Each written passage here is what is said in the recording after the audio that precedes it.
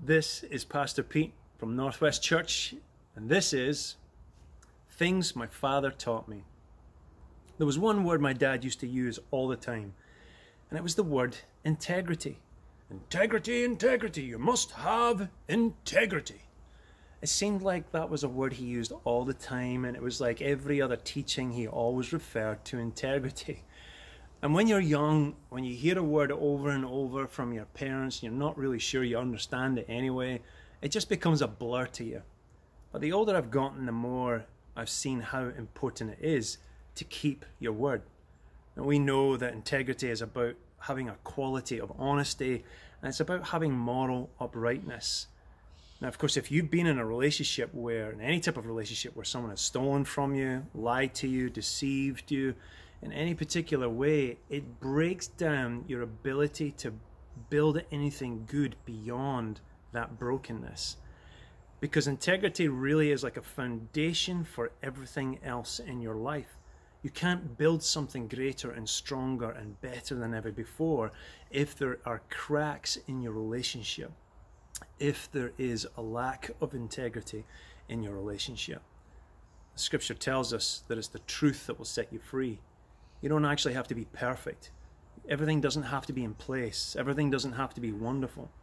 But if you don't have a common truth, if you don't have that integrity and that common moral uprightness between you, then nothing good can be built beyond that.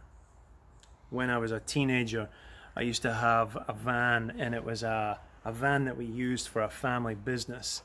And of course, when you have a van, especially when I was young, if you have a van, you're everybody's best friend when they want to move house. And one of my friends had asked me to help him to move house.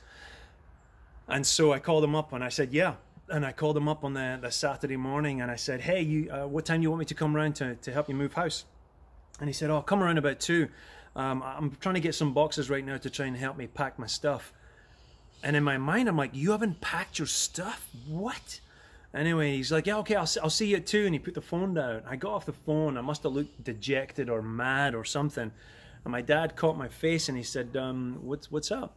And I said, I meant to move my friend, help him move house. And I'm like, but he hasn't even packed his stuff. He doesn't have any boxes. I didn't agree to pack his stuff. I agreed to help him move.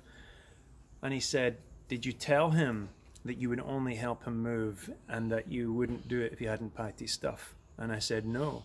And he said, then you committed to helping him move. That's what integrity would do. You keep to your word. Be a man of your word. Of course, that's not what I wanted to hear. But in hindsight, I'm glad, because it's better to be known as someone who can be trusted, someone who can be relied on to keep their word, even if they weren't clear in what they were agreeing to, even if they weren't sure in what they were being a part of. Because here's the thing, everything doesn't have to be perfect in your relationships. Everything doesn't have to be wonderful. Everything doesn't have to be worked out. But if you don't have trust, if you don't have integrity between you, then you've got nothing good to build from there on. I'm asking you today, do you live with integrity? Can people trust your words? We love you.